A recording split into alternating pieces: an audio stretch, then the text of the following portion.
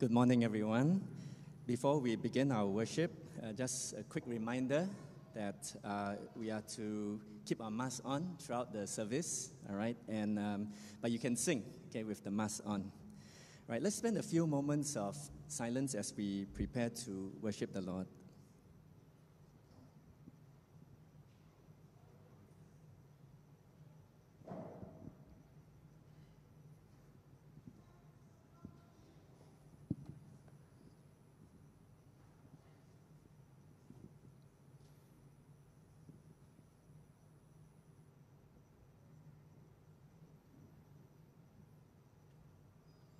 Listen to the call to worship taken from Psalm 91, verses 1 and 2. The psalmist says, "He who dwells in the shelter of the Most High will abide in the shadow of the Almighty. I will say to the Lord, my refuge and my fortress, my God in whom I trust." Indeed, we are gathered here this morning to worship an almighty God, a powerful God. Let us rise and let us sing our opening hymn.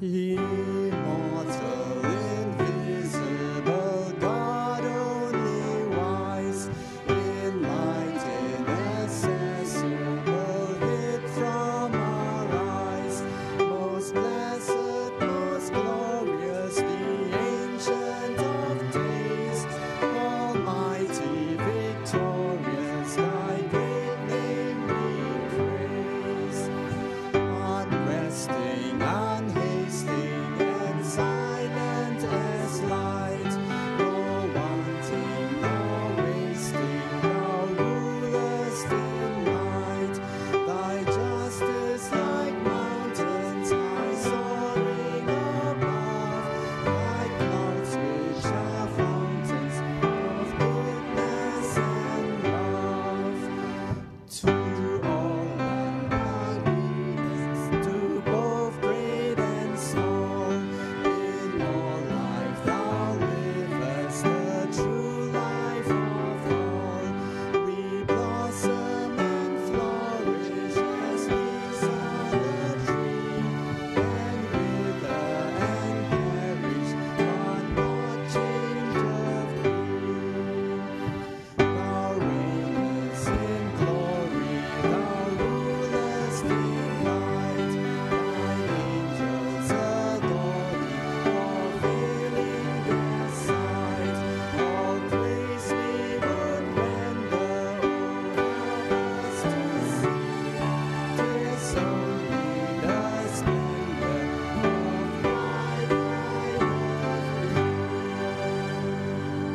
thy Let us pray. Almighty and sovereign Lord, we humbly come into your holy presence, fully acknowledging that you are God and we are not.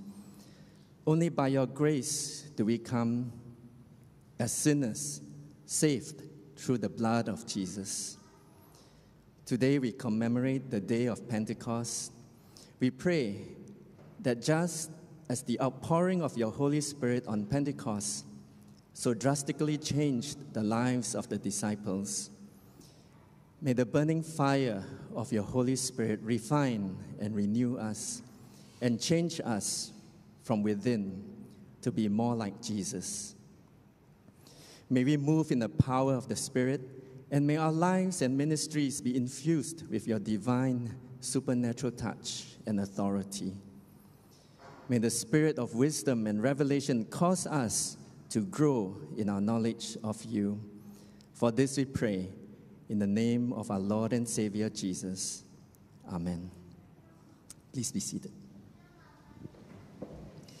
Let us now enter into a time of silence as we bring to the Lord our personal confessions, and after which we'll join in the corporate prayer of confession shown on the screen. Yeah.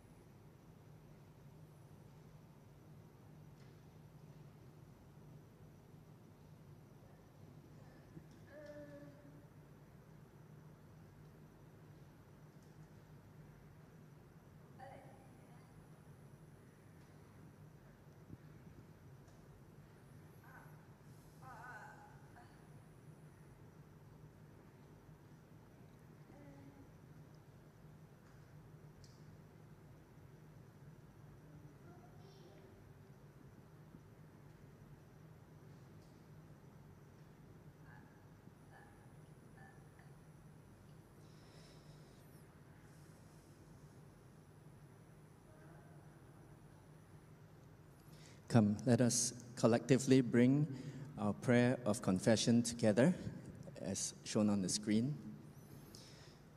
Gracious and loving God, your Holy Spirit is always with us. You encourage and strengthen us, and you send us out to serve you. Your grace is sufficient for every need. Yet, we often doubt your presence. We wonder where you are in all that happens in this world.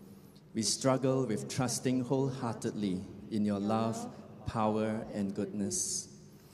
We fail to keep our hearts centered and our minds focused, spreading the good news of Jesus, the crucified and risen one. Forgive us, rescue us, empower us as your redeemed children. May we seek to do your will for the sake of your glory. Through Christ we pray. Amen. Amen. Listen to the words of assurance of pardon taken from Romans chapter 5, verses 8 to 11. It says, "But God shows his love for us, in that while we were still sinners, Christ died for us. Since therefore we have now been justified by his blood, much more shall we be saved by him from the wrath of God. For if, while we were enemies, we were reconciled to God by the death of his Son, much more now that we are reconciled, shall we be saved by his life. More than that, we also rejoice in God through our Lord Jesus Christ, through whom we have now received reconciliation." And amen to that. Welcome to our 8:45 service at Prinsep Street Presbyterian Church. And it's really great to see everyone here today. And indeed, very pleased to see more and more people coming back to our service. I wonder if there are any of us worshiping here for the first time at our church. You can just raise your hand. We'd like to welcome you. Anyone? All right, not today, okay. And, oh yes, hi, yes, praise God. Yes, welcome. Yes, welcome. And we have, your second Sunday, welcome, yes. And we have a welcome back for you. Anyone worshiping with us, who you are a member, but first time you're coming back to church, we'd like to welcome you as well. Anyone? Yes? No? Oh, okay, you've been here for many weeks already. Okay, very good. Right? And today we want to also specially welcome Reverend Rich Orr and Connie. Yes? Yeah.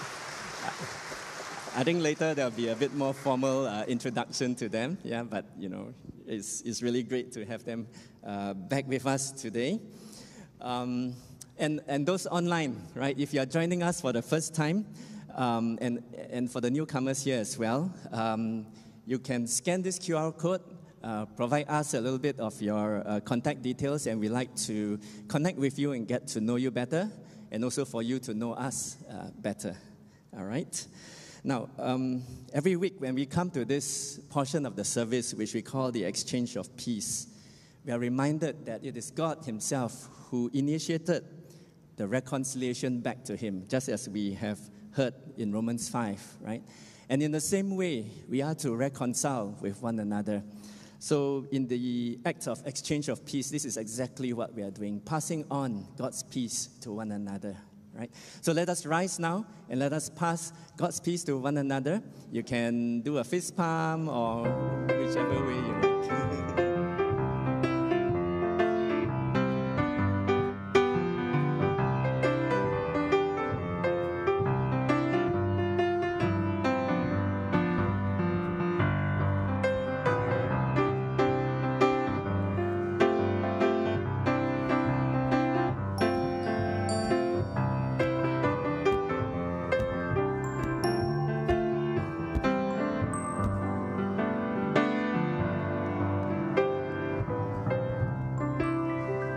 Wonderful. Thank you for doing that. And as you know, our fellowship hall is open, and tea and coffee are also being served. There's also breakfast. So do stay behind after the service and catch up with one another. All right? Okay, let us move on to the next part of our service. The next song that we are going to sing may be new to some of us here, but it's a simple song, a song that expresses or reminds us of God's grace. It acknowledges that it is only by God's grace that we have been called, by His grace we have been saved, and it is His grace that will carry us through our life's journey until we reach our eternal home safe in the arms of Jesus. Right, so the worship team will sing the first verse and then invite the rest to join in for the second verse. Okay, if you know, just sing along. All right.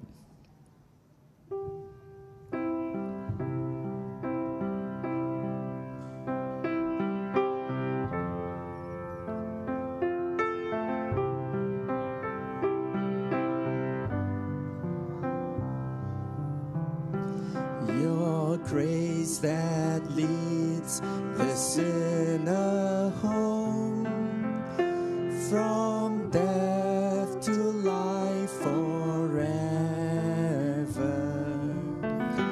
and sings the song of righteousness by blood and not by merit. Second verse.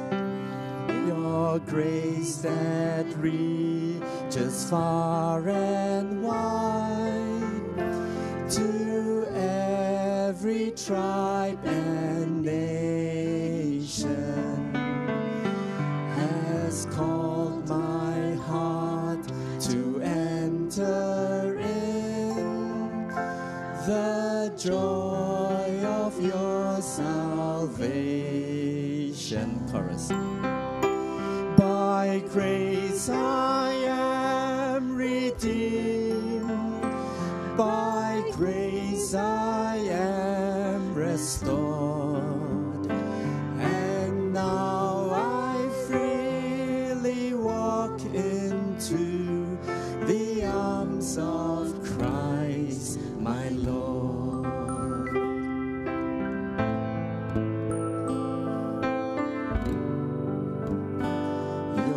Grace that I cannot explain, not by my earthly wisdom.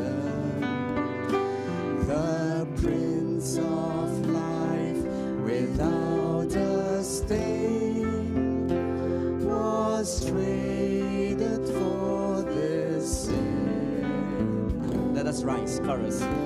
By grace I am redeemed, by grace I am restored, and now I freely walk into the arms of Christ my Lord.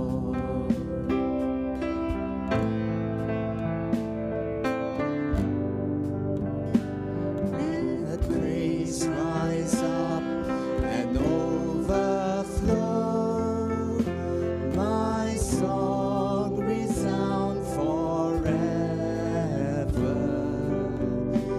for grace will see me welcome home to walk beside my Savior.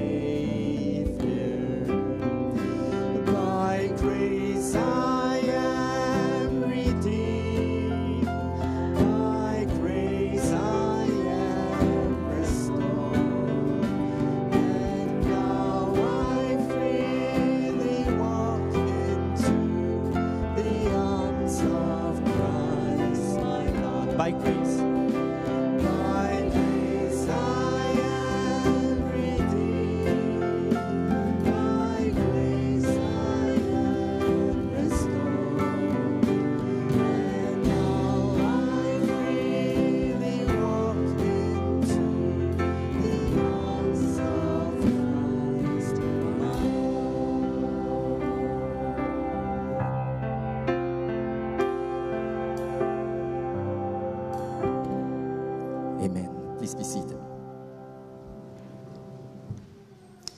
Let us now continue our worship as we bring to the Lord our offerings. As usual, if you would like to present your offerings by e-giving, you can scan the QR code, or if you want to give physically, the offering boxes are at the exits here, so you can drop in your offerings on the way out. And for those at home, if you prefer to give symbolically, right, you may put your offerings into an envelope, keep it until the next time when you come to join us for worship. You can give it into the offering boxes, or you could also send a check to the church office. Right, let us just contemplate for a few moments as we present to the Lord our offerings.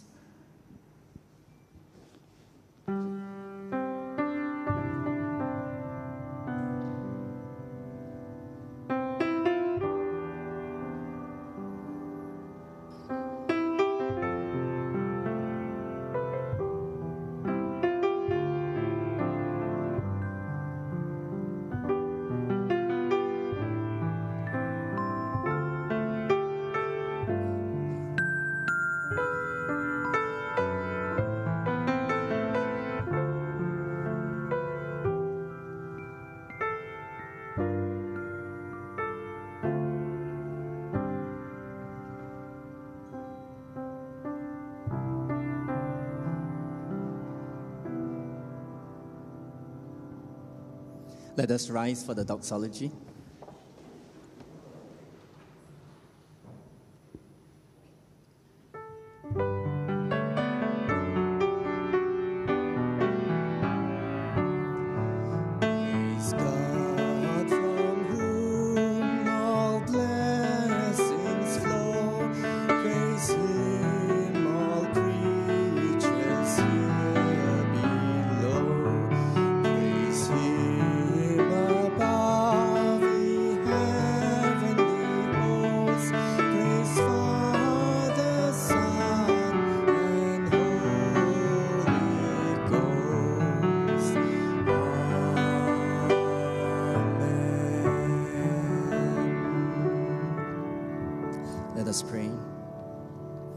Father, you are the God who sees, and you know our every need. You have so graciously provided everything we need, both physically and spiritually. So here we present to you our offerings out of the gratitude of our hearts. Would you accept and bless them and multiply them for your kingdom's work? And would you accept us as we offer to you ourselves as living sacrifices, that our very lives would be a true and proper worship to glorify you. For all this we pray in the name of our Lord and Shepherd Jesus. Amen. Please be seated.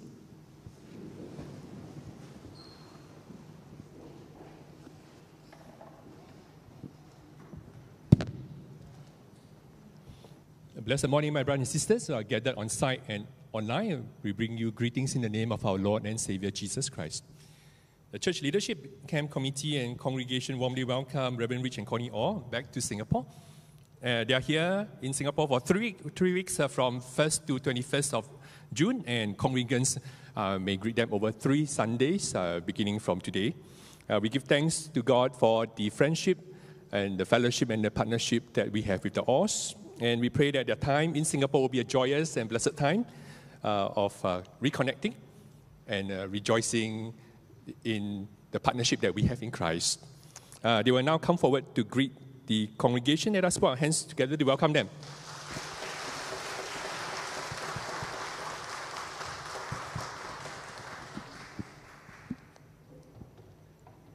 Well, we are definitely excited to be back among a family that we love and have enjoyed for so many years.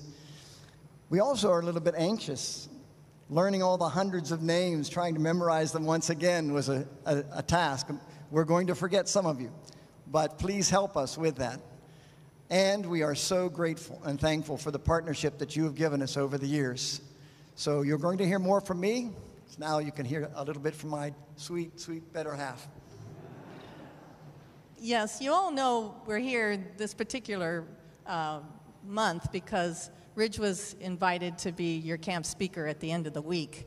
And I was counting them up last night. I believe, if I'm not mistaken, that this is our 11th PSPC camp. I think we had 10 previously, and this is number 11. So we should be really well acquainted with this procedure. But we are excited. The other reason we are here is to give you thanks for years and years of generous financial support and many, many sustaining and encouraging prayers. And so we're a little bit unusual in terms of missionaries, because most missionaries are American missionaries. They serve in Asia if that's their field. Then they go home to the U.S. to thank their supporters and their partners and their prayer partners. But we're kind of the opposite. You know, we serve in the U.S., and then when we want to thank our supporters and our partners, we come to Singapore, because we get about 60% of our support, our financial support, from Singapore, especially from PSPC. So this is the second reason, and very important reason, that we're here, is to thank you for years and years of loving care. And a lot of you know us, but not everybody knows us, so I thought I would back up for just a minute and give you a little bit of background. We came to PSPC in 2003 after spending 19 years as missionaries in South Korea. We were here for 8 years, and we left in 2011 to go back to Ridge's hometown, Pittsburgh, Pennsylvania. Now, the great thing was that we didn't have to resign from OMF to continue serving the Lord. There's a Chinese church in Pittsburgh that welcomed us onto their team, and we would never have been able to join that team if it weren't for our 8 years here at PSPC, because the team is called OMF.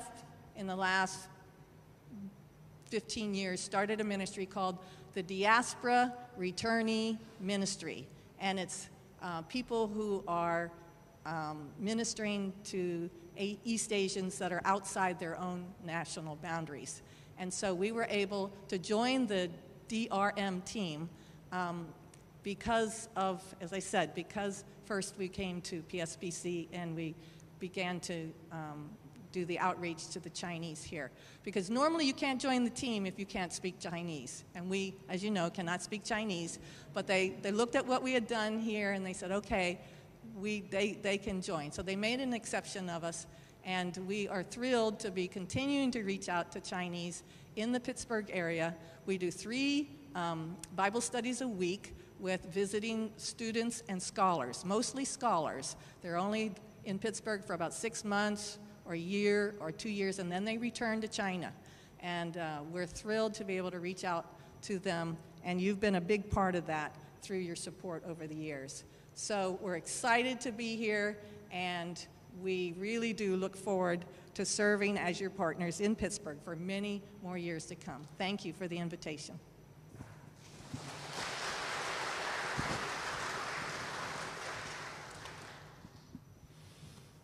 So we want to give thanks to God for the 8 years of ministry in Singapore, and after that we had 11 years of partnering them in missions and many more years to come.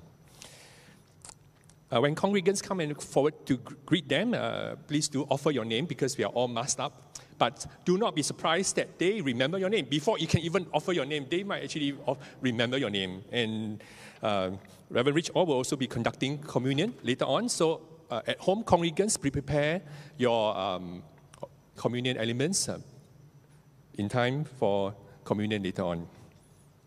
Next slide. So we are all looking forward to the church camp.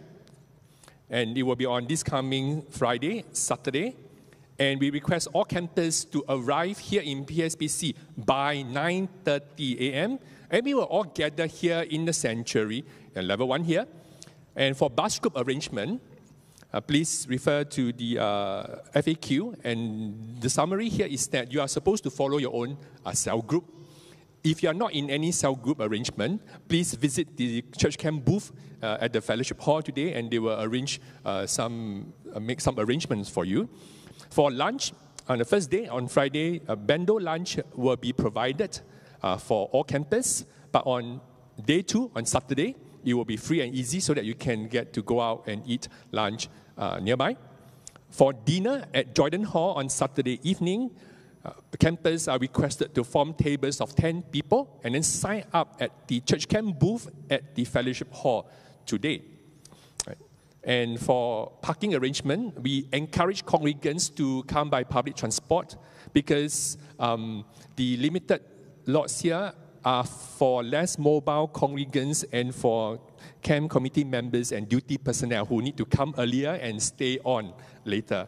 But we encourage you to come by public transport because I don't think you want to pay parking for the whole day here in the town area. Yeah. So please refer to the FAQ on page 3 of the bulletin. If you have any other questions, especially children's program and any other questions that you may have, you can actually refer to FAQ or speak to the camp committee at the fellowship hall. Okay. Moving on. Daisy will come forward to publicize the Father's Day movie event that's coming up in June. So I don't have to introduce myself to Pastor Rich and Connie, because you know my name now. Right. For Father's Day this year, we're going to do something different. So on Saturday itself, there's a movie with Dad and the family. Don't just need to bring Dad. You can bring your dad friends, dad-to-bes, future sons-in-laws also can. Yeah, and friends, please. The movie we are filming is Show Me the Father on the 18th of June, which is a Saturday, 2 p.m. upstairs at the MPH. If you can, right at the bottom corner, that's the QR code. Please sign up as soon as possible so that we can gauge. And reminded by Doris, as you all know, anything that has got the ladies' ministry stamp on it, there's food involved. So come early at 1 o'clock, light refreshments will be served. Thank you.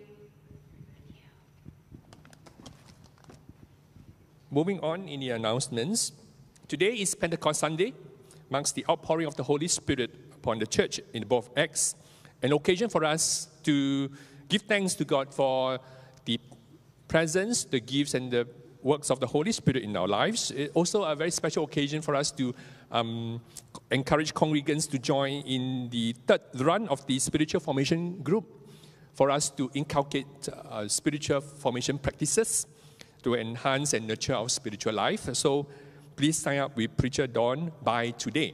Today is the deadline. Next announcements. With the conclusion of the PSPC annual congregational meeting and the constitution of a new EDC, the EDC expresses our thanks to Elder Jonathan Kok for completing his 2-year term as session clerk. Elder Wilson Ting is appointed this new session clerk with effect from 1st of June. And the EDC has also approved the minutes of the ACM. So communicant members, if you wish to request for a soft copy, you can write to the church office. For the rest of the announcements listed here, please refer to the e-bulletin, which can be downloaded from the church website. And these are the prayer points for our congregational prayer this morning. After the prayer, we shall sing the Lord's Prayer. Let us prepare to go to God in prayer. Let us pray.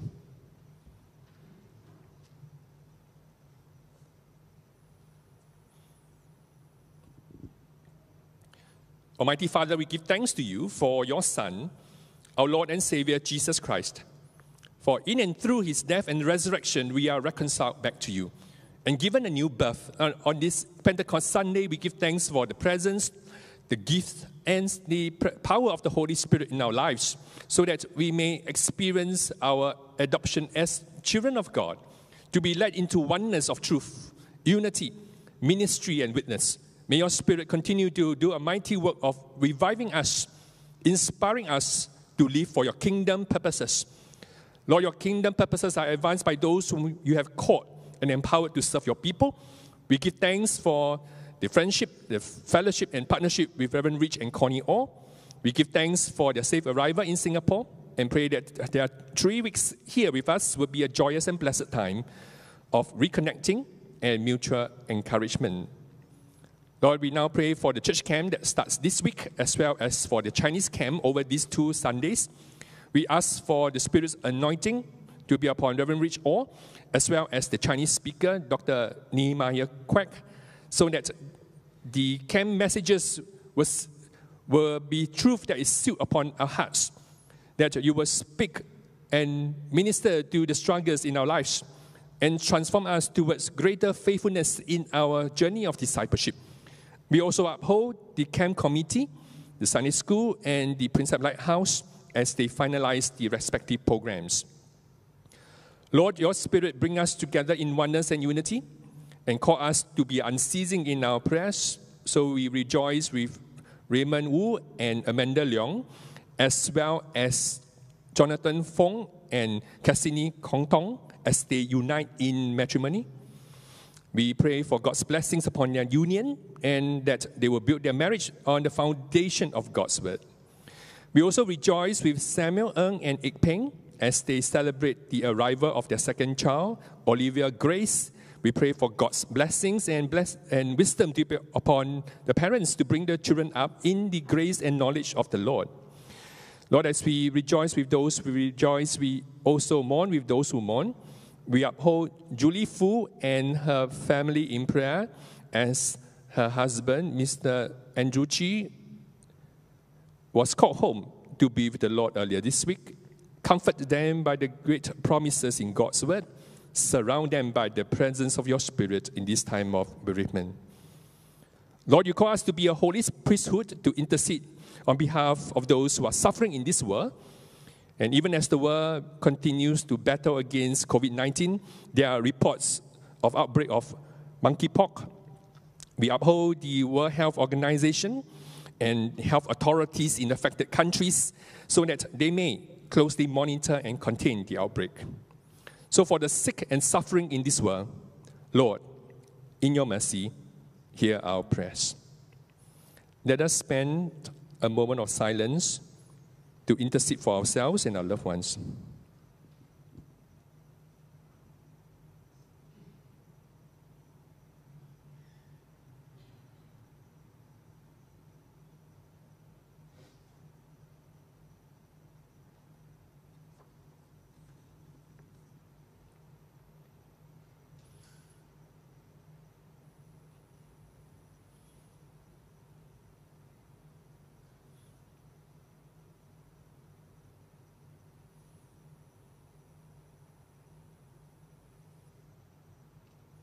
God, we give thanks for hearing our prayers offered in Christ's name and through the inspiration of your Holy Spirit.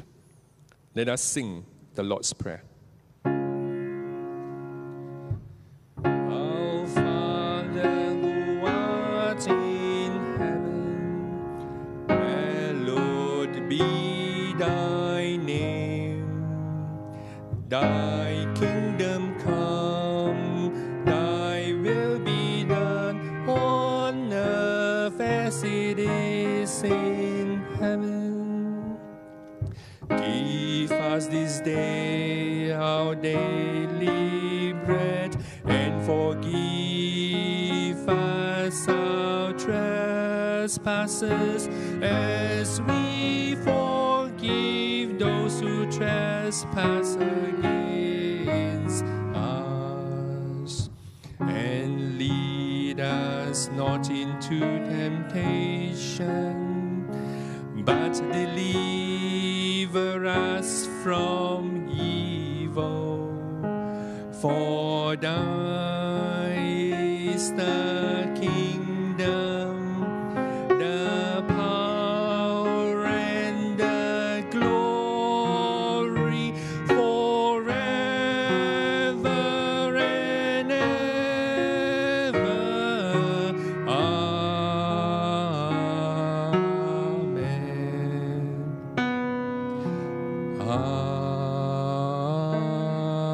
Amen.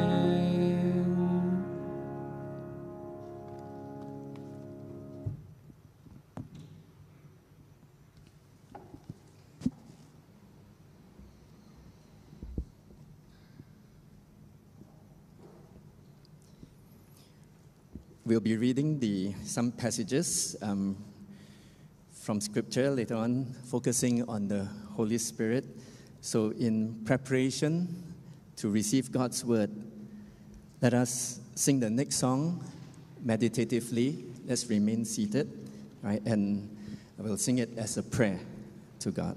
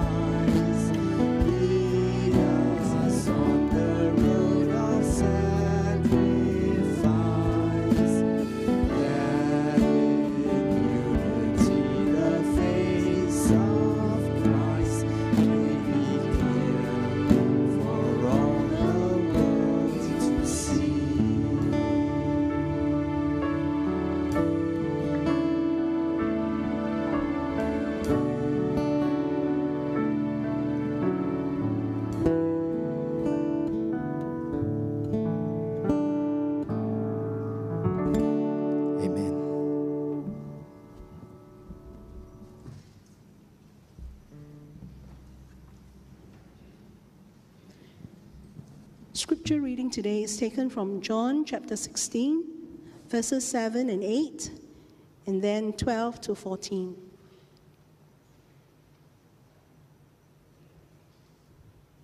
John chapter 16, verse 7.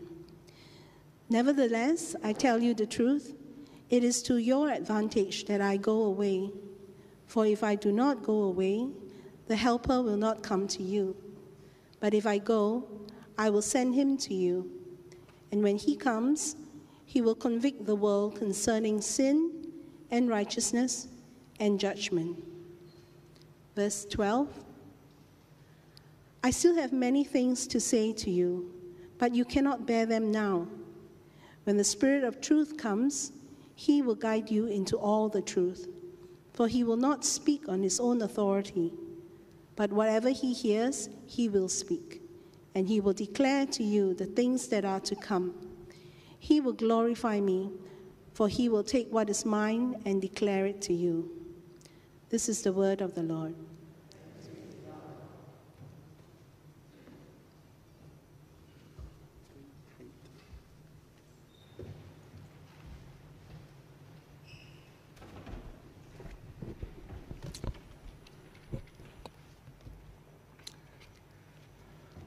It's a great pleasure to speak to you on this Sunday. It's a normal Sunday. Sunday after Sunday we come here. But today is a very special day for two reasons.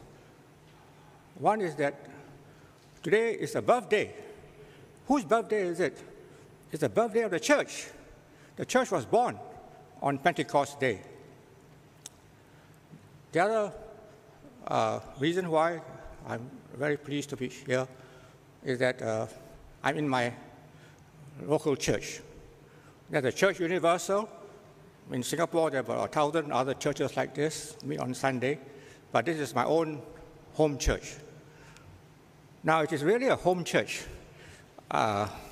because I've stayed longer in this building than in any of the 6 or 7 homes I've stayed in before. How long have I been in this building? Can you guess? How many years have I entered this building? It's 70 years. And how come I entered this building? It was because of the Boys Brigade. And that's why I'm wearing a Boys Brigade tie today. A friend of mine in my neighborhood in Newton asked me to join the BB, and I followed him here. He was in the same school as I was, I think the Raffles Institution. But I remember when I came to this building, I was shocked by a surprise. I came from a Methodist church, Palembang Methodist Church, where the church is visible. The doors are open to the public. You can see inside. You can walk in and out. But this church is enclosed by 4 walls, and they're actually brick walls. You cannot see the church at all from the roadside. You have to discover where is it, this church. And why? That's because this church was built in a Malay village, and security was important. There were all sorts of people staying around. And so to make it safe, the builder of this church in 1930, he was a British architect. He designed it such that there are 4 walls around it.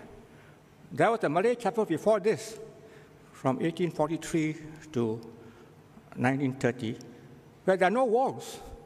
But the walls came in because 1930 was the year when there was a World Great Depression. Many people were unemployed. So security was the main concern, and they built the 4 walls. But you know, the 4 walls give a sense of security. And I'm very glad, I think it was in 1955, that this church obtained a Chinese name. Before, there was no Chinese name to this church. Now, what is the name chosen? I remember that the person who chose it was Dr. Zhou Bianming, who was a lecturer in Chinese at the university. If you read outside the name of the church in Chinese, the word used is Panshi. Now, what does Panshi mean? Panshi means rock. So it's a symbol of security. So this church is actually the Rock Presbyterian Church. If you think of the Chinese character, don't think of the English character. The English character has no meaning. We don't know who is Prinsep. But we know what's rock. And rock stands for Jesus. So in a very profound manner, I realized that this church is a rock, and it is my home church for 70 years, and I've seen my children baptized and grown up here, and in fact, my own son and his two sons are also members of this church here. So I'm very glad that I have this opportunity to speak on the Holy Spirit. Because when I was given this topic, I had to ask myself two questions. Now, what questions should I ask when I'm given a topic to speak about? Now, I then thought of my church manager. The manager of this church is Mr. Chu Wai Hao. I don't know where you met him. He's a very wonderful guy.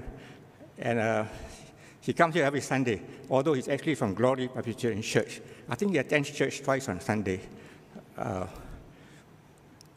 Because whenever I see him, I ask myself two questions: why and how?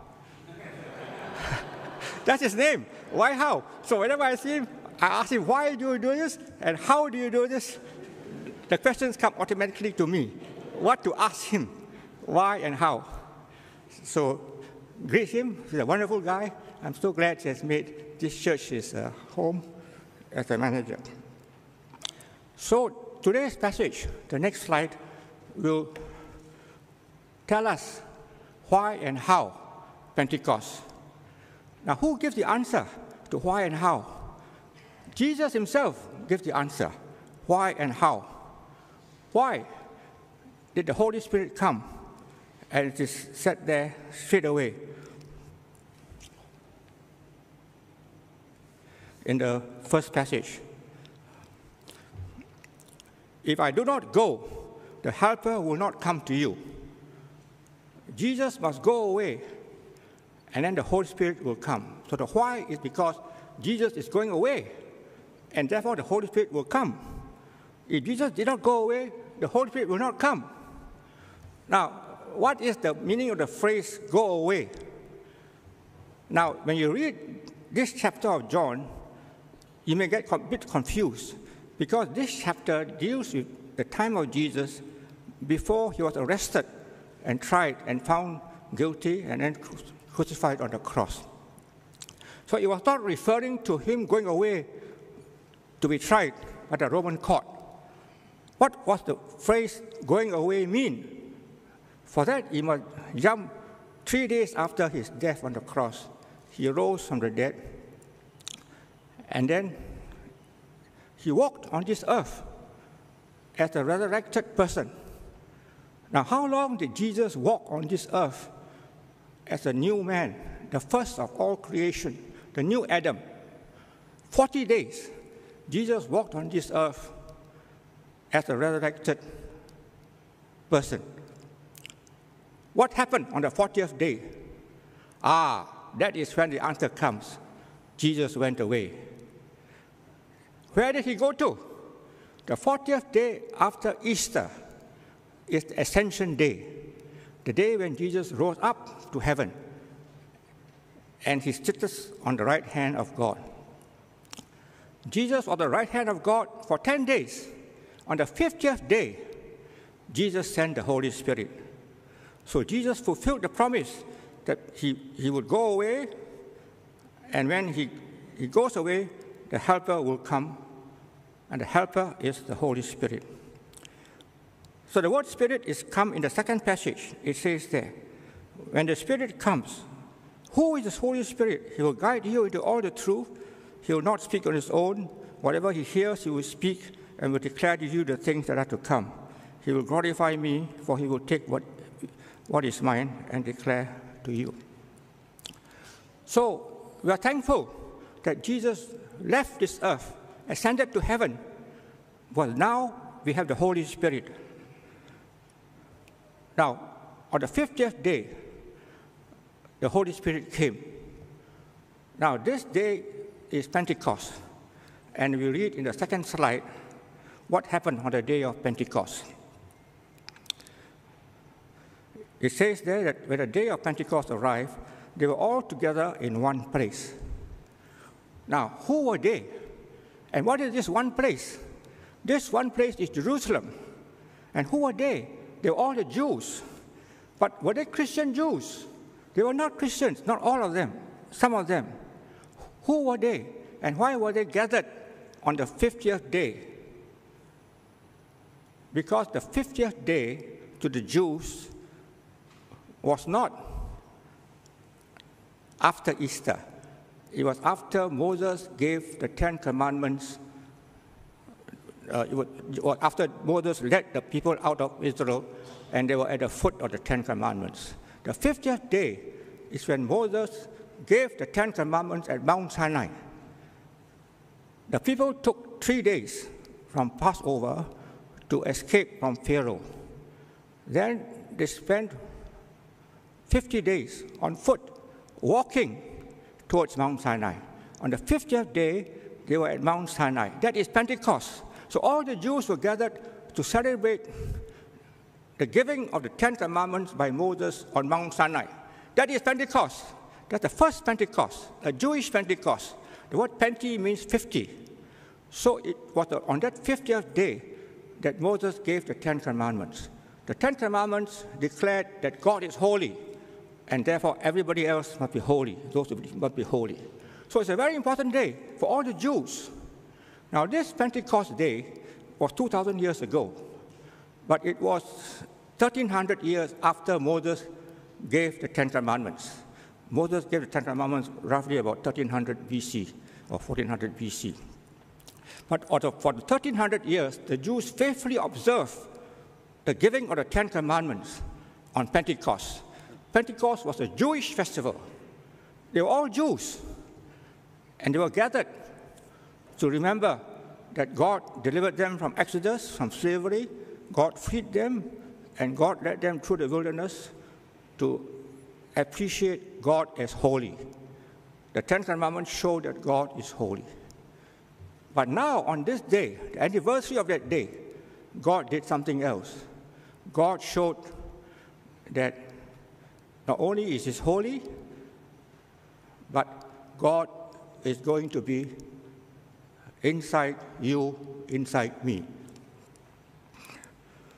For that, we must appreciate that God is further revealing Himself, who He is. In the Old Testament, we read of God the Father. He's revealed many times. In the New Testament, we read of God the Son. We see His life on earth. He was born of a woman, grew up in a village. But where's the Holy Spirit? The Holy Spirit was there. And in the New Testament, from Acts onwards, you read the full disclosure of the Holy Spirit.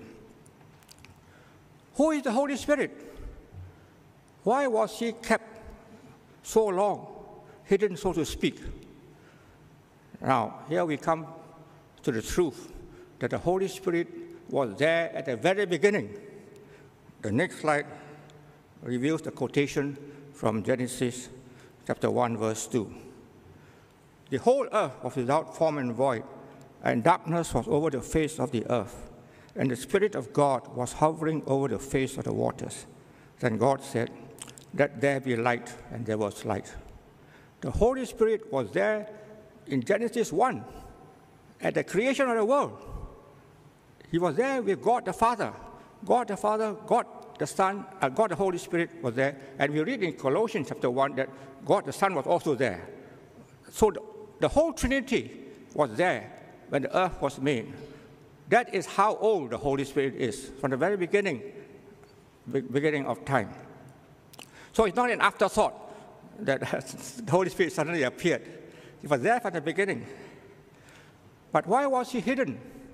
Because God cannot reveal His full greatness at one time. It's like a blazing light. You look at the sun, you'll be blinded by the sun. So God revealed Himself stage by stage. God the Father comes first in the 39 books of the Old Testament. God the Son comes out in the 27 books of the New Testament. And God the Holy Spirit comes in the second part of the New Testament, in the letters of Paul and Peter, and the Acts of the Apostles, the letter to the Hebrews, and so on. So that God understands us. We are sinful in His eyes. Bit by bit, God must show Himself.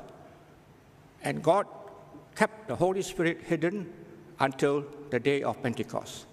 And God chose the day of Pentecost because it reminded them of the Ten Commandments, that God is holy. So the holiness of God in Mount Sinai is now complemented by the innermost nature of God, God the Spirit. And that is why we read that the Holy Spirit can now do very powerful things. Let me ask you, what do you value most about God? When I look at the sky, I can imagine God there. Psalm 8 and many other places in the Bible talk of God in nature, God in the creation. You can see God everywhere around you. Just take a walk. That's God in front of you, in the sky, in the water, the people around you. Then, when God wanted to further disclose Himself, He became a man. He became a baby, like you and I. He grew up, a toddler, learned how to walk, learned how to do things by Himself. That is God with us. God above us, God the Father, God around us. God with us, God the Son. Jesus is God the Son with us.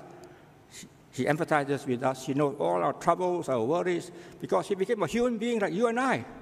Although we don't have an image of Him, we don't know what He looks like. But He was like you and I. But how can God become closer to us? Then He must enter us. He must enter your spirit and my spirit. That is God, the Holy Spirit. Now the question arises, how do you know that God, the Holy Spirit, can enter you and I? It's unheard of. You can't enter me. I can't enter you. You talk to any married couple. They'll confess to you quite honestly that although they've been married for many years, my wife and I are going to celebrate our 40th anniversary soon. We're actually still quite unique, quite different from each other. And we cannot enter each other. I cannot know her thoughts, and she doesn't know my thoughts. They know all about us. We know all about other things. But to enter to another person is almost impossible. What did God do to ensure that the Holy Spirit can enter you and I? This is found in the next slide. God breathed into man the breath of life. The Lord God formed the man of dust from the ground and breathed into his nostrils the breath of life, and the man became a living being. The Holy Spirit is the breath of God. The Spirit is the breath of God in you and I. The Holy Spirit is God the Spirit entering into your spirit and my spirit. Everybody has a spirit. If you're a living being, you have a spirit. This is the basis of all preaching, all teaching, that when we give the word, the Spirit is listening to the word, to God's word. God's word is being preached from here, but there's a Spirit in you, and the Spirit is willing, it can absorb what is being taught from this pulpit. This is the fundamental basis of all evangelism, all church activity, and so on, that everybody has a spirit. But some spirits are, of course, corrupted. We know there are many religions in the world. Some of them have turned aside. They don't know the true God. So their spirit has to be corrected, has to be taught. And that's and many in my work in the Bible Society, we learn the importance of what we call pre-evangelism. You just don't go and preach. You must prepare the ground. And in Singapore, as you know, the early missionaries, what they did was they built schools, because schools prepare your spirit to accept God. The school character formation, the background, and so on, enables the spirit in man to receive God's spirit. So God breathed into every human being a spirit. Sometimes we encounter hostility from other people. Their spirits have gone dead or moved away from God. But the spirit is still there. As long as you're a human being, you have a spirit.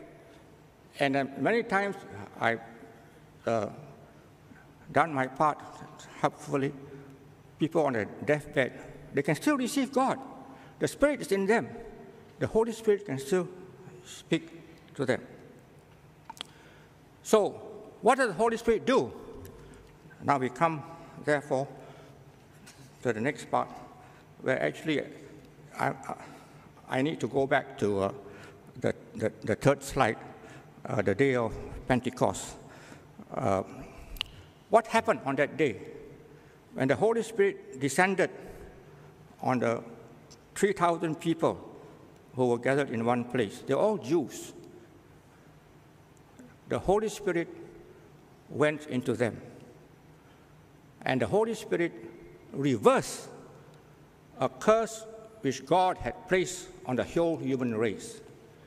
Because in Genesis 10, we read that the people in the earth all spoke one language. And they wanted to build a tower to reach up to heaven. They wanted to be where God is. They could all speak to each other. They built a tower up to heaven. And God dispersed them. God broke them up, gave them different languages. No longer can each person understand another person. And now we have about 4,000 languages in the world. 3,000 to 4,000 around that. The Bible has been translated to only about 300 to 400. We are still going on the Bible translation to reverse that trend. But what happened at Pentecost is that all the different languages were still there, but now they can understand each other. Imagine, just read the verse there. Tongues of fire appeared to them and rested on each one of them. And they were all filled with the Holy Spirit and began to speak in other tongues as the Spirit gave them utterance. Imagine, you can still pick your own language and you can actually understand another person's language. So there's no need to go to a translation school and learn a new language. God can enable you to understand another person speaking a different language. The punishment at the Tower of Babel is now reversed. Now all human beings can understand each other with the Holy Spirit.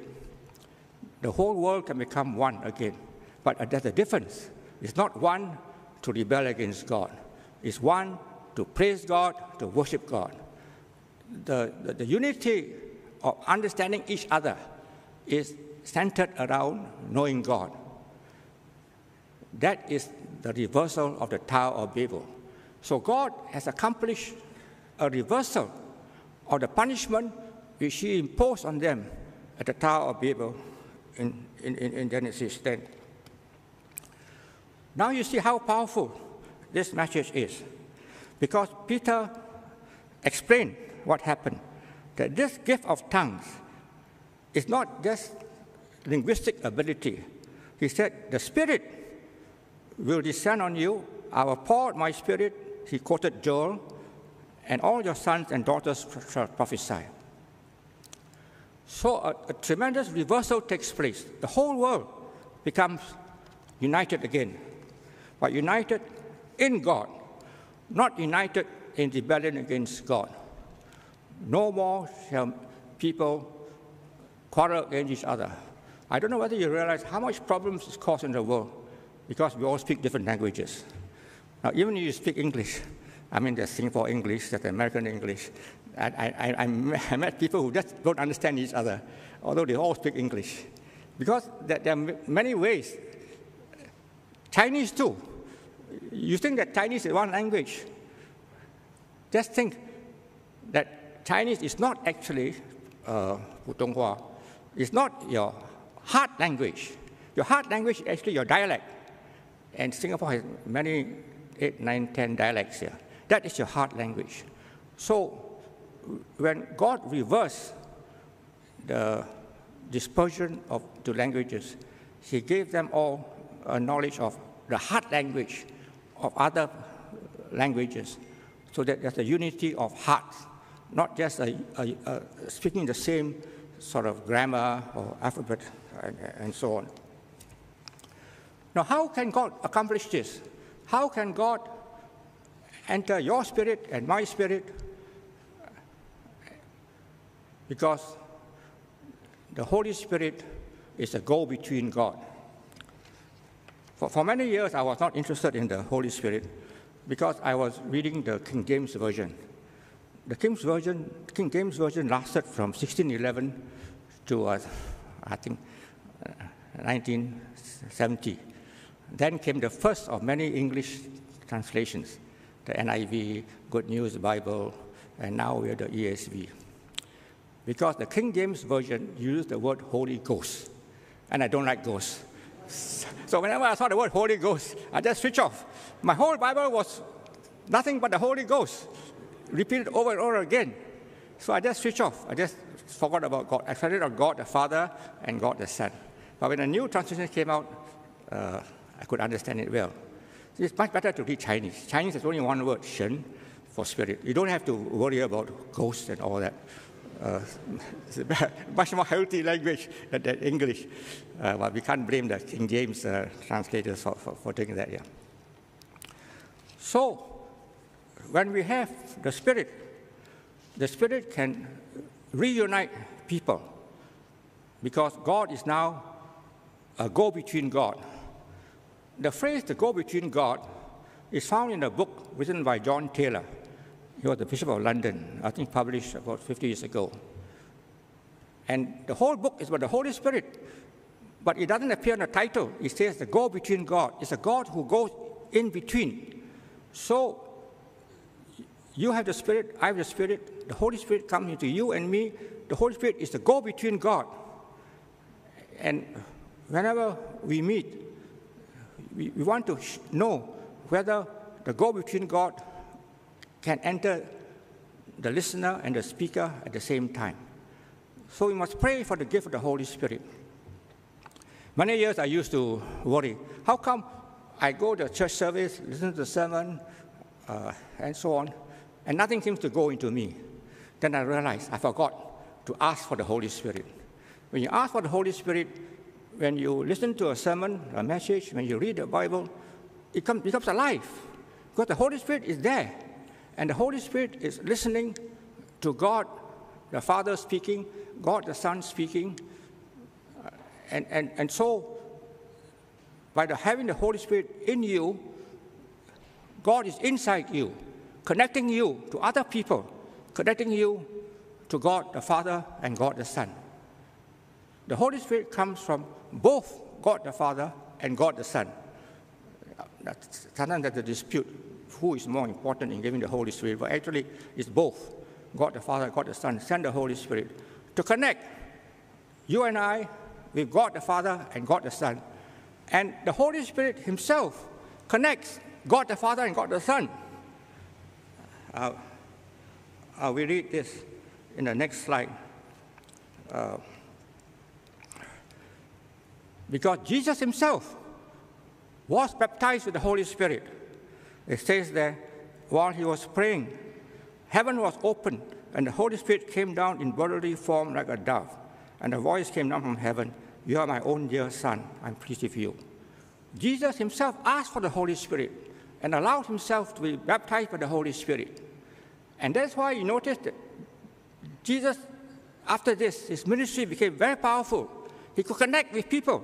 He could connect with the rich and the poor, the sick and the healthy, the despised and the accepted, because there was a connectivity in him. The Holy Spirit was in him.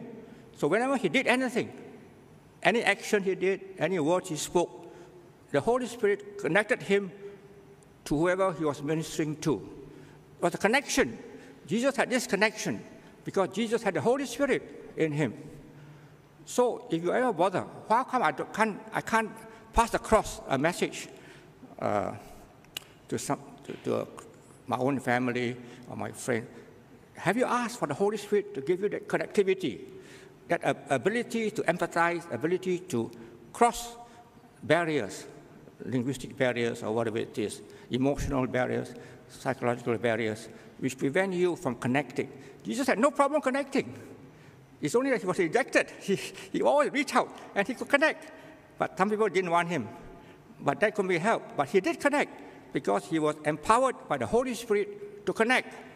He had the power of connectivity because the go-between God was inside him. So the first blessing of the Holy Spirit is the ability to unify people, connect people. But now I come to a second help the Holy Spirit gives. Because remember that what I said earlier, the passage from John 16, that Jesus said the Holy Spirit is a helper. Holy Spirit is not somebody who is going to obstruct you. He's going to help you. But how is he going to help you? The second way God helps us with the Holy Spirit is that the Holy Spirit gives us various gifts. I began by saying that Pentecost is the birthday of the church. Now, what do you look forward to birthdays? You look forward to presents, right? And the more people you invite, the more presents you get. And so we always go all out in celebrating birthdays. So the Holy Spirit gives gifts. Holy Spirit doesn't just come to connect. The Holy Spirit blesses you with one gift, with another gift, and so on. Now, this passage from 1 Corinthians says that there's only one Spirit, there's only one Lord, one God. But then there are many gifts. To some is given the spirit of the utterance of wisdom, to another the utterance of knowledge, to another faith, to another gifts of healing, to another the working of miracles. All these gifts are meant to build you up. Now, one thing I have a problem in celebrating my birthdays is that whenever people come and they give me gifts, they're actually gifts which I don't want. I already had it before, but they don't know what I want, I need. So sometimes I give away gifts. But the Holy Spirit gives you to make you unique, to make you very special in God's kingdom. Because you are unified. All of us are unified now under God. But it's like a body. So not everyone can have the same characteristic. I was reading a book on the human body. I discovered that I think there are about 100 trillion cells in the human body. Imagine, some of us, we go through life, we want to be a millionaire. When you look at yourself in the mirror, you are a trillionaire because the number of cells in your body is more than 1 million, 1 billion, 1 trillion, 100 trillion, whatever it is here. So each of us is given a gift, very special, to make you unique. There's no other person like you in the world. And God gives you gifts to make you unique. But gifts can divide. You read this list of gifts, you notice that there are some gifts which are sort of rather quiet. Let me refer to the gift of wisdom or the gift of faith. Very often, I do not know who has the gift of wisdom or faith because they're very quiet. But sometimes, if you have the gift of knowledge, it can be very noisy. You boast of what you know and what you don't know. And I'm a bit afraid of people who have too much of the gift of knowledge. They like to show off. I think in 1 Corinthians 13 it says that knowledge puffs up, and it's true. Yeah. But then if you come to wisdom and faith, they're very quiet gifts. And many times I met people who have wisdom and faith, and I don't know their wisdom and faith because you must talk to them, you must be transparent, and then you can just find out that actually they're very good people, full of wisdom and faith. Now, there are some gifts which are very visible. So, like gifts of healing, for example. I've been to healing services. working of miracles. There are also sometimes church miracle services. Very visible. And sometimes we become very envious. How come that person has all these visible gifts, and I have an invisible gift of faith or wisdom and so on? So it can be contentious, comparing gifts to each other. And then you may wish, how come you're not like me, can preach? Preaching is a very visible gift. But I tell you, it's a very dangerous gift unless you know how to use it properly. Just read the letter to James, that those are teachers. So be very careful of who they are. So the Holy Spirit is a helper in giving us gifts. Let us ask God to give us the right gift, to make us unique, loved by God, and embody us accordingly. Don't be worried about asking God too much. Very often, we dare not ask. We think God is so great, He doesn't care for me. But He cares for you. But you must ask the right gift. Ask Him for discernment. And then He'll give you the right gift. But then comes the last of the work of the Holy Spirit, how He's really a helper. And this is found in the next slide, which says that the fruit of the Spirit is love, joy, peace, patience, kindness, goodness, humility, and self-control. Now you notice that the word is singular. It's not fruits. There are 9 listed. It's word, it's fruit. One fruit has 9 dimensions to it. And this is what really counts, the fruit of the Holy Spirit. Now, fruit, as you know, has the capacity to reproduce. From seed, you get another crop. If you have just a gift, it may not bear fruit. We must try to change our gifts into fruit, which can continue, which can reproduce, we can grow. But this fruit requires patience, requires there must be nurture, there must be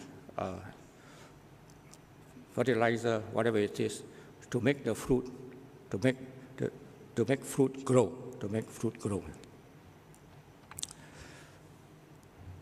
The goal of the Holy Spirit is for you and I to bear fruit. God's purpose in helping us through the Holy Spirit is that we can have abundant life, bear abundant fruit here. You might say, where can I find the fruit? If you look around yourself, if you've identified Christians, they would have the gift of the Holy Spirit in them. Every Christian is a spirit which has received the Holy Spirit in them. When you are baptized in the name of the Father, the Son, and the Holy Spirit. And the Holy Spirit enters you when you become a Christian, when you make an affirmation of faith. But this Holy Spirit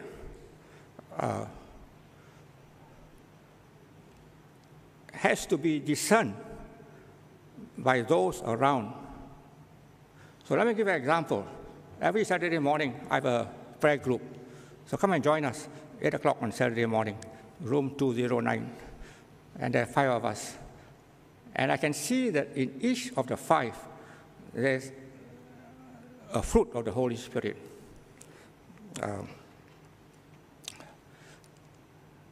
The 5 are Tinkiet, Katlun, Patrick, Simon, and myself. I think Katlun has the gift of patience, has the fruit of patience among these ninefold fruit here. I think Patrick has the fruit of goodness. I think Tinket has the fruit of self-control.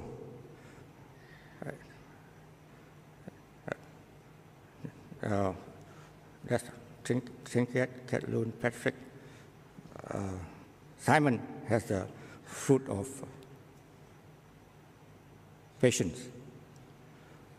Now guess, what is my fruit? Which of the 9 do you think do I do I bear the most fruit? Then, can I give a clue? Well,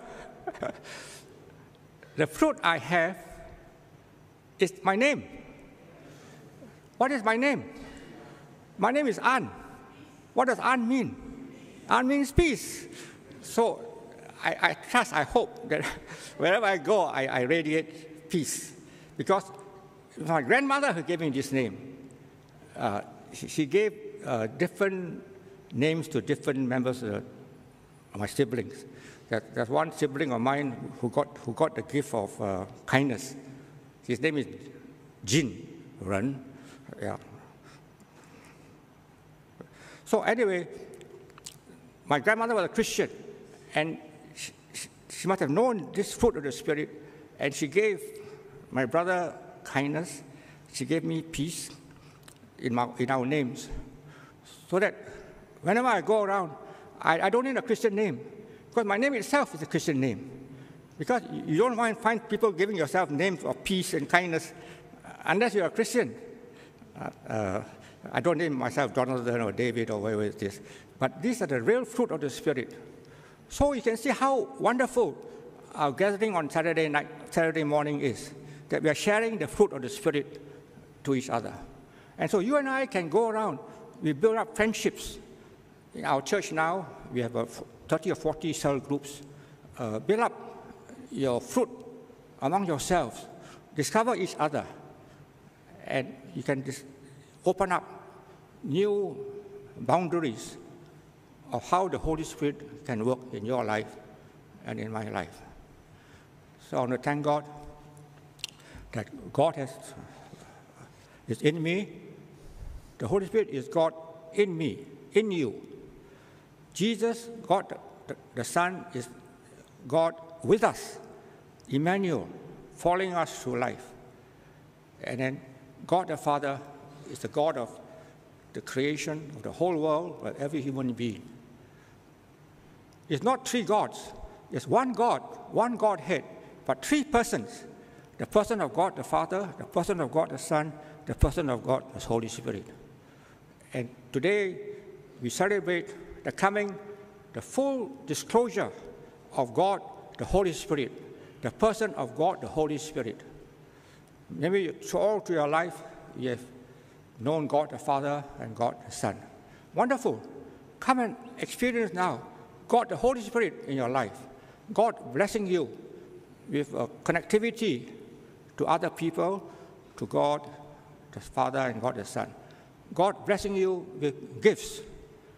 And then last but not least, God bearing fruit in you. God the Holy Spirit bearing fruit in you. In these three ways, Jesus' promise comes true. He went away to heaven, seated on the right hand of God, but in his place is the helper. The helper is the Holy Spirit. Your helper, my helper. And we are helped in our daily walk with God because of God, the Holy Spirit. Let us pray.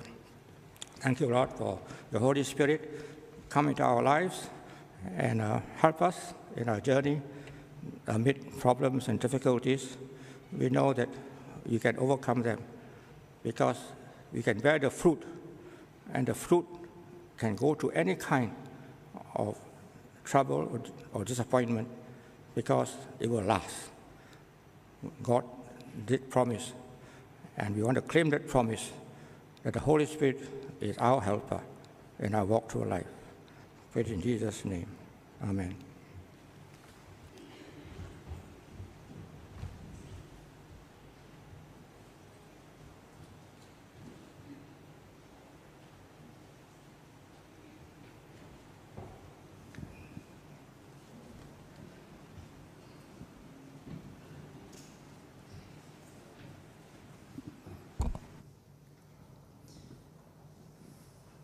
As we prepare to celebrate the sacrament of the Lord's Supper, let us sing the communion hymn, Consider Christ. Come, let us rise.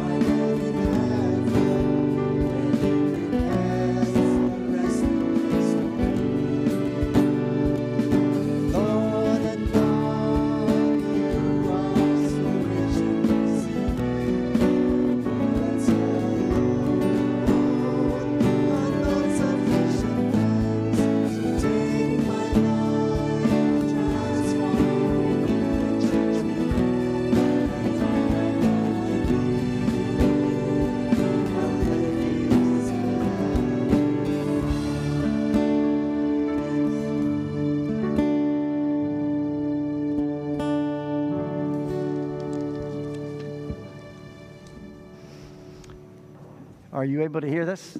Yes. Okay.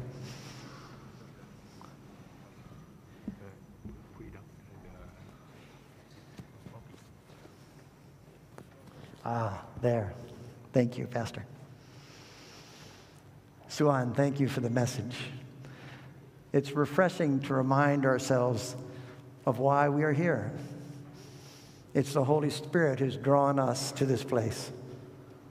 It's the Holy Spirit that gives us the privilege to worship openly and freely in His presence. And then it's the Holy Spirit that draws us into oneness, true oneness, with all the gifts.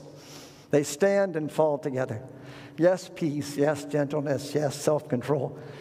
But they all must manifest in us in the fullness of His Spirit as we gather. Well, let me remind you, we are here to do something that our dear Lord commanded us to do. It's a privilege for us to do. It gives us exposure to the dynamic Holy Spirit that moves among us, stirs our hearts, feeds our soul, calls us into deeper commitment. But let me also remind you that this is a sacred service. It is a sacrament of the church. And so all those who have been baptized into Christ Jesus, all those who have been confirmed in their faith, whether in this church or in one of the churches of the communion of the Jesus Christ, the branches of the church, you are welcome and you are invited in His name to come to this table and share in the Lord's Supper.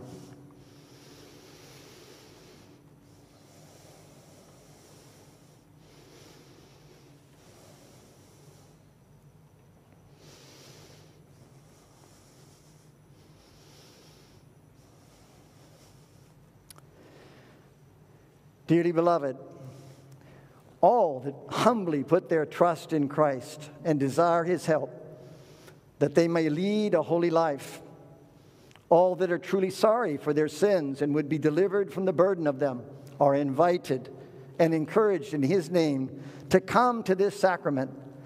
So let us so come that we may find refreshment and rest unto our souls. As we draw near to the Lord's table to celebrate the Holy Communion of the body and the blood of Jesus Christ, we are gratefully to remember that our Lord instituted this sacrament for several reasons. First, for the perpetual memory of His dying for our sakes and a pledge of His undying love to us. Second, as a bond of our union with Him and with each other as members of His mystical body because of the Holy Spirit. Third, as a seal of His promises to us and a renewal of our obedience to Him. He has promised, He keeps His promises, and we are to respond in true, faithful obedience. Fourth, for the blessed assurance of His presence with us who are gathered here in His name. And lastly, as a pledge of His coming again. Come, Lord Jesus, come. And now, in His name, I take these elements to be set apart by prayer and thanksgiving for the holy use for which He has appointed them. Let's say this together. O God, who by the life and death and rising again of your dear Son has consecrated for us a new and living way into the holiest of all, cleanse our minds, we pray, for the inspiration of your Holy Spirit, that drawing near to you with a pure heart and undefiled conscience, we may receive these your gifts without sin, worthily magnify your name through Jesus Christ our Lord. Amen. The Lord be with you. Lift up your hearts. Let us give thanks to the Lord our God. It is most appropriate that we should be always thanking you, O Lord, for all your gifts to us.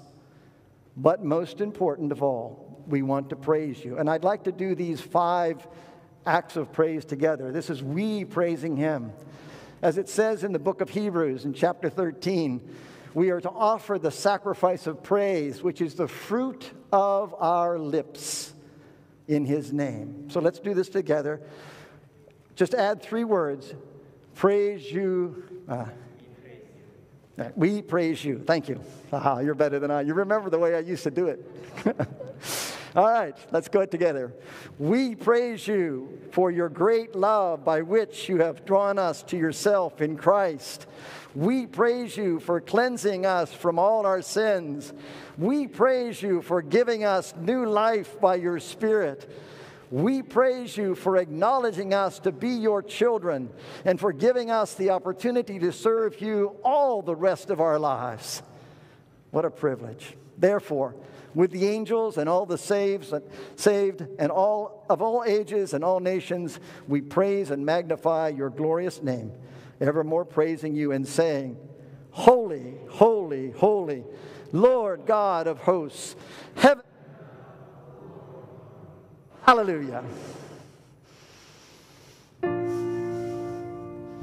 Thou art worthy, thou art worthy, thou art worthy, O Lord, to receive glory, glory and honor, glory and honor and power. For thou hast created, hast all things created. Thou hast created all things, and for thy pleasure we are created. Thou art worthy, O Lord. Most gracious God, the Father of our Lord Jesus Christ, whose once offering up of himself upon the cross we commemorate before you, we earnestly desire your fatherly goodness to accept this, our sacrifice of praise and thanksgiving. Together, and here we offer and present to you ourselves, our souls, our bodies, to be a reasonable, holy, and living sacrifice, completely dedicated to you. Please accept us and continue your work in us until your ultimate purpose is accomplished and we become like Christ. We pray in his name. Amen. And by his Spirit. I'm not used to working online, but for those of you online, we are going to take the communion together, and we're using the combined element of the grape and the bread. So as we distribute these elements, and you should be preparing at home as well, and I will lead you as far as to taking of the bread and the cup. But at this point, we will distribute the elements. So with the our Lord Jesus Christ took the bread, and when he had given thanks, he broke it and gave it to his disciples, saying, "Take, eat. This is my body broken for you. Do this in remembrance of me." Please.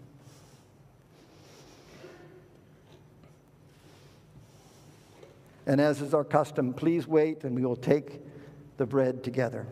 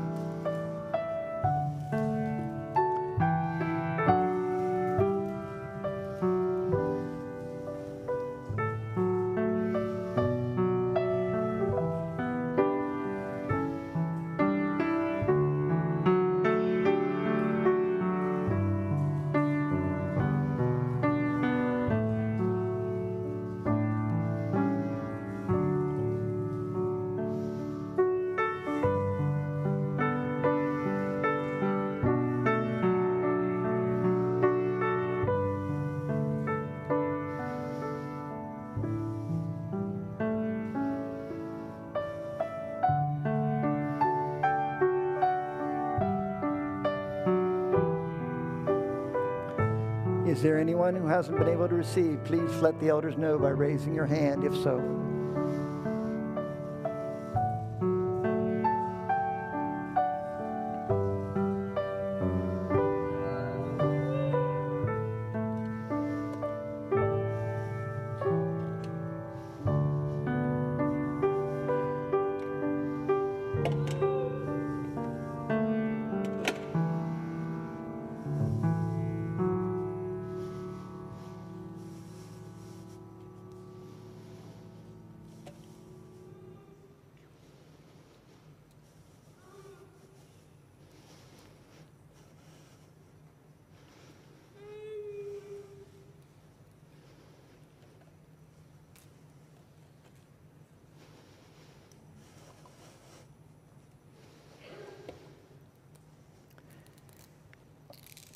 So would everybody first, before you stand, remove the first part of the communion service, just the bread part, and prepare that.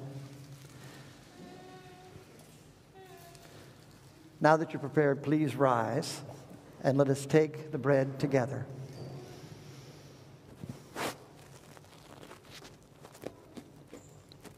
Take, eat. This is my body broken for you. Do this in remembrance of me.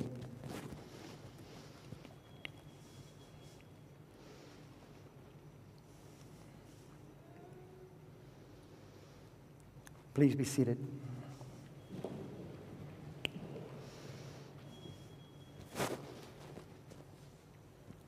If you'd begin to also peel the second part in preparation.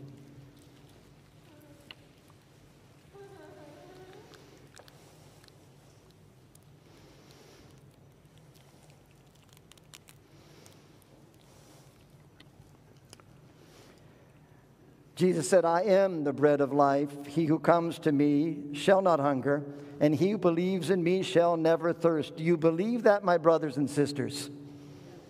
It is a privilege for us to come together. So after the same manner, our Savior took the cup, and having given thanks again, he gave it to his disciples and said, this cup is the new covenant in my blood, which is shed for the forgiveness of sins. So let us take the cup together. Please stand, and let us take the cup together.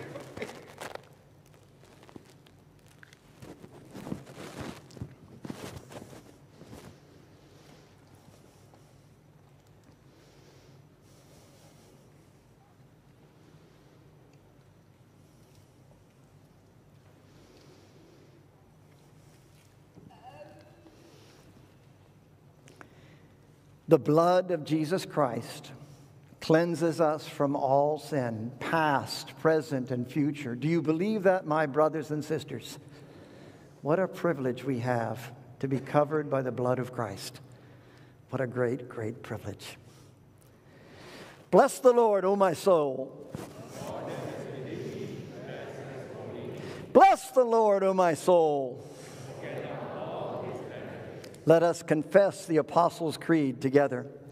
I believe in God, the Father Almighty, creator of heaven and earth. I believe in Jesus Christ, God's only Son, our Lord, who was conceived by the Holy Spirit, born of the Virgin Mary, suffered under Pontius Pilate, was crucified, dead, and was buried. He descended to the death. On the third day he rose again. He ascended to heaven, and he's seated at the right hand of the Father, and he will come to judge the living and the dead. I believe in the Holy Spirit, the Holy Catholic Church, the communion of saints, the forgiveness of sins, the resurrection of the body, and the life everlasting. Amen.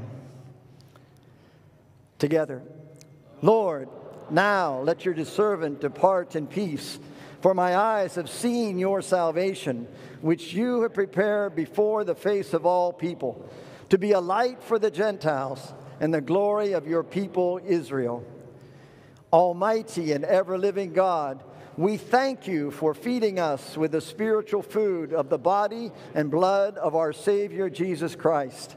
Strengthen us continually with your Holy Spirit, that we may serve you in faith and love by word and deed, until at last we come to the joy of your eternal kingdom, through Jesus Christ our Lord. Amen. Please be seated.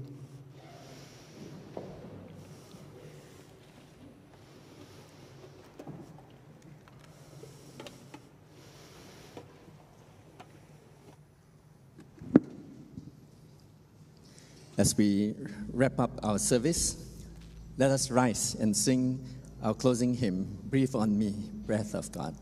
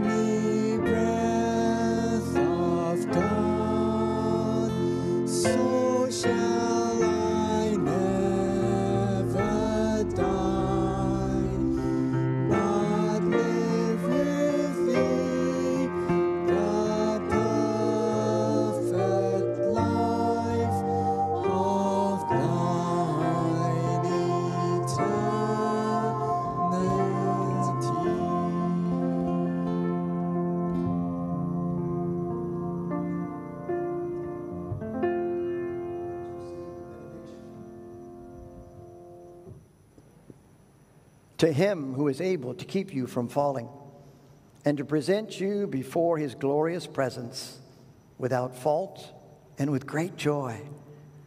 To the only God, our Savior, be glory, majesty, power, and authority through Jesus Christ our Lord, before all ages, now and forevermore. Amen.